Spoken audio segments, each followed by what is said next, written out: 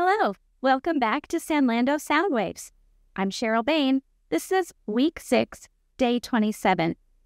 Today, we're reading from Genesis chapter 3, verses 22 through 24.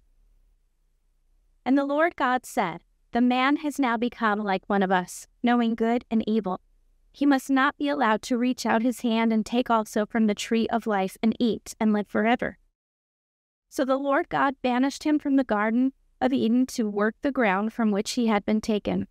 After he drove the man out, he placed on the east side of the Garden of Eden cherubim and a flaming sword flashing back and forth to guard the way to the tree of life. Let's look at our 7 arrows or our 7 questions. What does this passage say? What did this passage mean to its original audience?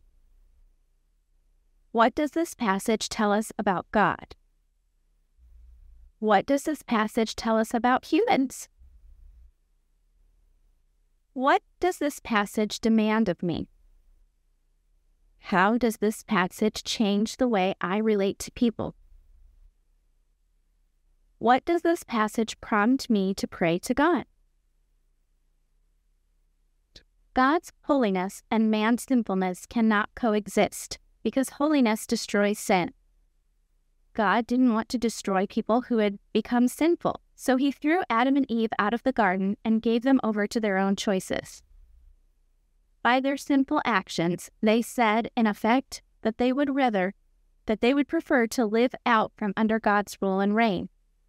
They wanted to do their own thing, to make their own decisions about right and wrong.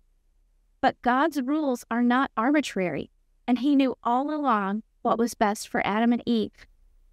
He knew that they'd lose as a result of sin, and now Adam and Eve would also know.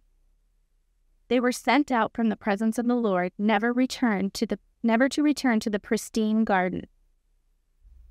From this flows the central question that only the Bible answers. How will sinful humanity ever experience relationship with God and live in his presence again? As we think about these verses, we can be thankful that we know the answer is through Christ. We hope we'll see you tomorrow for our next reading.